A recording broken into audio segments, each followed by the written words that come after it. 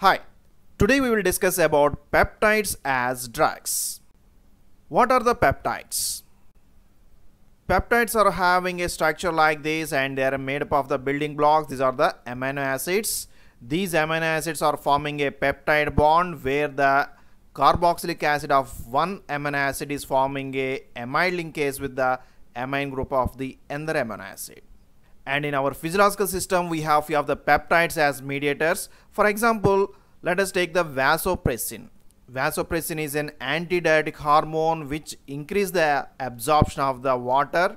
Similarly, another peptide is the bradykinin. Bradykinin is one of a vasodilator as well as a nociceptive peptide.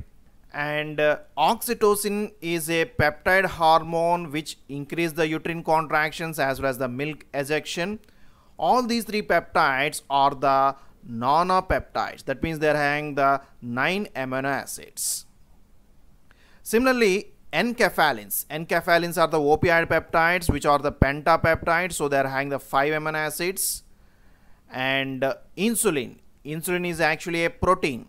It's a dimeric protein made up of 51 amino acids. So all these are the various peptides as well as the proteins which are going to play an important role in our physiological system. So now the question is that can we use these peptides as the drugs? We can use the peptides as drugs, but these peptides are having few of the limitations when they are going to be administered in our physiological system. For example, let us take the vasopressin. Vasopressin is an antidiuretic hormone, so it can be given by IV route, but it is not suitable by oral route. On the other hand, another related drug desmopressin can be given by both IV route as well as the oral route. Similarly, insulin is a well-known hormone used to control the glucose levels, but this insulin is not suitable by the oral route and it is given by either intravenous, intramuscular or subcutaneous routes. Calcitonin is one of a peptide drug which can be used in the treatment of osteoporosis, but this drug is preferred as a nasal spray in the treatment of osteoporosis. So in this way, when we deal with the peptide drugs, we can see that many of the drugs are not suitable by the oral route. So what happens to the peptide drugs when they are given by the oral route? So suppose we are going to administer the peptide drug by the oral route, it should cross the GI tract and it should be absorbed into the systemic circulation. But when these peptide drugs are given by the oral route, within the stomach, the proteolytic enzymes like the pepsin may interact with these peptide drugs. Otherwise, the few of the metabolic enzymes like the peptidases can also interact with these peptide drugs. So these type of metabolic enzymes can act on this peptide chain and they can break the peptide chain. So when the peptide chain is going to be opened, it undergoes the fragmentation and this fragmented peptide is non-functional, thereby it loses its activity. In this way, the metabolic enzymes within the GI tract can bring the fragmentation of the peptide drugs so they become inactive. So this is one of the limitation of the peptide drugs by the oral route. Now let us see the limitations of the peptides as the drugs. So already we have discussed that peptides are not suitable by the oral route because they are having the less oral bioavailability. With the exception of the few drugs, many of the drugs are having the less oral bioavailability, so they are not suitable by the oral route. And similarly, another limitation is that these drugs are having some limited permeability into the CNS. Because many of the peptides are hydrophilic in nature, they cannot easily cross the blood-brain barrier. So the permeability of these drugs into the CNS is one of important limitation. And the third one is the less diffusion into the cells. Again, because of their hydrophilic nature as well as large structures of these peptides, they cannot be easily diffused into the cells. So these are the three important limitations of the peptides as the drugs. Now let us see the advantage of the peptides. So peptides can show a high specificity. For example, if we give the vasopressin, this vasopressin can act on the vasopressin receptors only. So it will have a specific action on the target. It will not interact with any other targets. So peptide drugs are having high specificity. And since they are having the high specificity, they will have the less toxicity. And third advantage is that they are having the high activity. So because they are highly specific and less toxic, these drugs can show a high pharmacological activity. For example, when we give the insulin can strictly control the glucose levels because of its high activity on the glucose. And another advantage is these peptide drugs show less drug interactions because they are mimicking the natural peptides. These peptide drugs are having somewhat less drug interactions. Another advantage is that the peptide drugs can be produced at a high output. Because of the modern biotechnological process, the peptides can be produced at a high rate. So this is another added advantage with respect to their production. So these are the various advantages of the peptides as drugs. Even the peptides are having few of the practical limitations, such as less oral bioavailability and less diffusion into the cells. Still, they are having few of the advantages because of their high specificity and high activity. So in this video, we will deal with the different types of peptides as the drugs, how they are given and how they are acting and where they are used. So let's go one by one. So first one is the Lisinopril. As the suffix pril indicates, it is one of a ACE inhibitor. So what is the structure of Lisinopril? So this is the structure of the Lisinopril, and here what are the amino acids?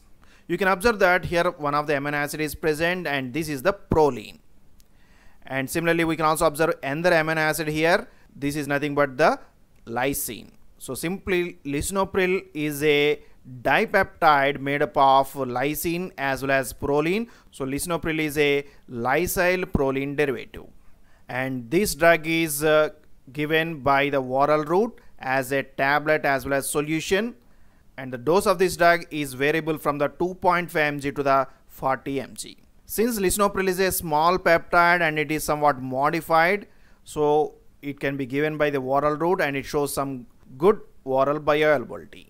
And we have also other related drugs like the Enalapril. Enalapril is a ester of the alanyl proline, and it is a prodrug, and when it is metabolized, it produces a active metabolite with free carboxylic acid. Similarly, Captopril is a modified alanyl proline derivative. In this way, many of the ACE inhibitors are having some peptide linkage, but because of their modifier structure and the small peptide linkages, they are suitable by oral route. Next one is the Vancomycin.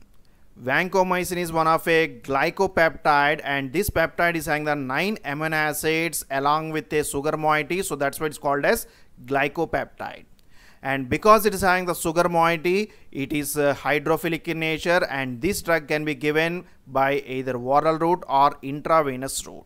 And this drug is suitable in few of the bacterial infections like the MRSA, methicillin resistant Staphylococcus aureus infections, as well as Clostridium difficile, which produces a pseudomembranous colitis. In such bacterial infections, vancomycin is effective. Similarly, another drug is the daptomycin. Daptomycin is a lipopeptide. Now this peptide is having the lipophilic moiety, and because of this lipophilic moiety, it is not suitable by the oral route and it is given by the IV route. And again, this drug is useful in the treatment of MRSA as well as VREF, vancomycin resistant enterococcal faecium. In these conditions, daptomycin can be given by IV route. And finally, we can also observe the another drug, telvancin. Telvancin is a lipoglycopeptide. So this drug is having both lipophilic moiety as well as sugar moiety, but still this drug is given by IV route and it is not suitable by oral route.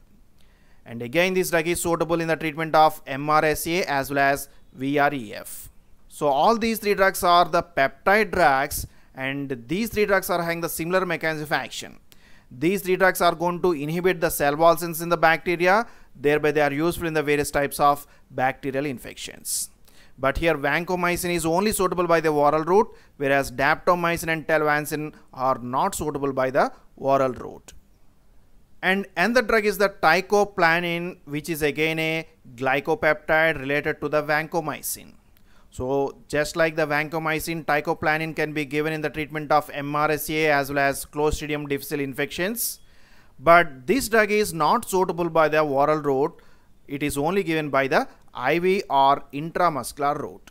We have seen that vancomycin can be given by the oral route, but this teicoplanin is not suitable by the oral route. That means whether a peptide drug is suitable by the oral route or not, it depends on the size of the peptide as well as the modification of the peptide structure. Next one is the aspartame. Aspartame is not a drug, but it is one of a sweetening agent, and aspartame is having the structure like this. What are the amino acids in the aspartame? If we carefully observe, we can observe one of amino acid with 4 carbon chain and carboxylic acid side chain. So this is nothing but the aspartic acid. And another amino acid is the phenylalanine. So aspartame is a methyl ester of aspartyl phenylalanine.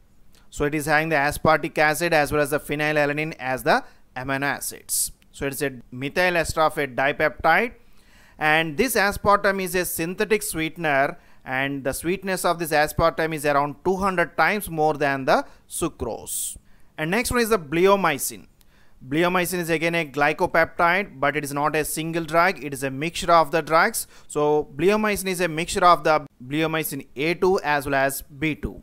And this drug is going to produce the free radicals. These free radicals will cause the damage of the DNA strand, thereby they produce the DNA strand breakage. And this bleomycin is not suitable by the oral route, and it is given by IV, IM as well as subcutaneous routes. This drug is used as an anti-cancer agent in the treatment of both Hodgkin as well as non-Hodgkin lymphoma, and it can also be used in the treatment of ovarian cancer as well as testicular cancer. In this way, in many type of cancers, the bleomycin can be used as a anti-cancer agent. And generally peptide drugs are having some less toxicity, but this bleomycin, because it is used for a longer period, it can produce some pulmonary fibrosis. Next one is the insulin. Insulin is a well-known endocrinal hormone, and insulin is made up of 51 amino acid, and it is a dimeric protein. So actually it is not a peptide, it is not a single peptide, it is made up of the 2 peptide chains, so it is a dimeric protein. So insulin is made up of chain A as well as chain B with 21 as well as 30 amino acids respectively. So totally it is having 51 amino acids. And insulin is not suitable by the oral route, and it is given by intravenous, intramuscular as well as subcutaneous routes. And nowadays we have the modified insulin preparations like the insulin Lispro, insulin Aspart as well as insulin D-Timir with the different types of duration of actions. Next one is the antidiuretic hormones. So already we have discussed one of the hormone is the vasopressin. This vasopressin is given by the IV route, and it is not suitable by the oral route. And we have a related drug, that is the desmopressin. This desmopressin can be given by both oral route, IV route as well as the nasal route of administration. So vasopressin and desmopressin are the 2 antidiuretic hormones which are having the peptide bonds. And when these drugs are given, because vasopressin is an antidiuretic hormone, it increases the absorption of the water. So these drugs can be given in the hypotensive conditions. So vasopressin and desmopressin are given in the treatment of hypotensive shock as well as in the sepsis conditions they can be given. Sometimes desmopressin can also be given in the nocturnal bedwetting, particularly in the children. Next one is the octreotide. Octreotide is a cyclic octapeptide. That's why its name is starting with the octapeptide. And this octreotide is acting like a somatostatin, and it binds to the somatostatin receptors, thereby it inhibits the release of the growth hormone. And this drug can be given by intramuscular route. What is the use of this octreotide? Octreotide can be used in the treatment of acromegaly, where the growth hormone is excessively released. And octreotide can also be given in the carcinomas, where the epithelial cells are going to be proliferated to produce some reddening of the skin. In such cases, octreotide can be given. And this drug can also be given in the treatment of vasoactive intestinal peptidomas. In all of these conditions, octreotide can be used. Next one is the Leuprorelin. Leuprorelin is also called as Leuprolide, which is a gonadotropin releasing hormone analog. So this drug is going to bind to the gonadotropin releasing hormone receptors, thereby it increases its action. But whenever the gonadotropin releasing hormone action is going to be increased, by negative feedback mechanism, it decreases the release of the gonadotropes like the follicle stimulating hormone as well as the luteinizing hormone. In this way, Leuprorelin is going to decrease the FSH as well as the LH levels. This drug is given by intramuscular as well as subcutaneous routes, and because it is going to inhibit the gonadotrope release, this drug can be used in the treatment of endometriosis as well as the treatment of prostate cancer. Next one is the Exenatide.